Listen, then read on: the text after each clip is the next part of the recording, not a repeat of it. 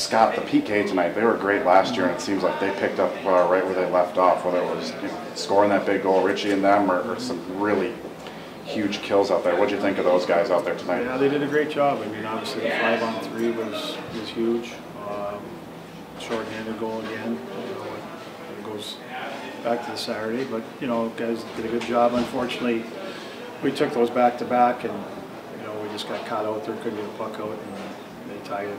I liked their response after that goal. We came back and got the next one, and liked how our guys played tonight. I thought from start to finish it was a hard-fought game. There was a lot of little adversities in the game, a lot of delays. I mean, but I thought our guys stayed with the game and did a good job grinding it out. That pass that Kepke threaded to Richie there on the shorty, I don't know how good of a look you got on that. What did you think of that? I mean, that. Yeah, they did Johnson, it. They did it again later. Play. Unfortunately, didn't connect. But I thought Richie stayed with the play, and again, Cole made a good pass. But again, he got his feet moving and allowed Richie to get moving. And I like their speed on the play too. I mean, they did that. They made the play at high speed. I mean, it's not an easy thing to do, but it was just overall, it was just a good win. It was a good win. Kind of how we need to do. We're going to grind games out. And really happy for the way the guys played. Have you gotten a better pass than that ever in your life? Yeah, like well, a touchdown pass, like goes the far toward the end zone, you get there, right? Well, it actually did touch the UMass defender's stick, and then it bounced right to me. Slowed it down just right. Yeah, it was pretty lucky. Honestly. He put enough heat on that just went right through the guy's stick, huh? Yeah, exactly. Still landed right on the perfect spot for you, huh? Yep. Well, you just had to make a backhand to forehand little move there, and that was. I actually just took it and just shot it. Just shot it. Yeah. Did you ask him? Maybe he shot it. Maybe he passed it intending to have their guy deflect it.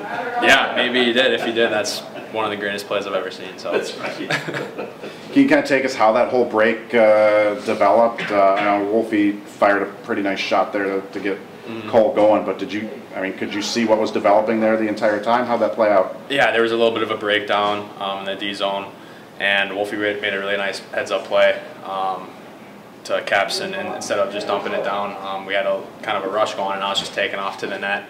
I saw Keps going, and he found me with that pass, and puck went in. The amazing thing is it was a 2-on-2. Yeah.